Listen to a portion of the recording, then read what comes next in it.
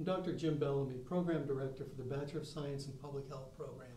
Public health is anything we do as a community to be a healthier community.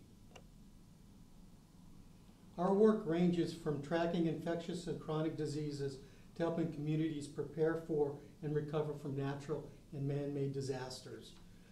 With the great diversity in public health practitioners can expect to work with local and state health departments, federal agencies, nonprofit organizations, and healthcare facilities.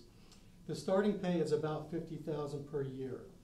The program consists of 28 credit hours of health sciences foundation courses, including physical and social sciences. There are 54 hours of major courses ranging from principles of environmental health sciences to social and behavioral aspects of public health. The program culminates with an internship. Skills you need to be successful in the MPH program are definitely community engagement, so you need to be able to talk to people, think on your feet a little bit, but also know how to do research.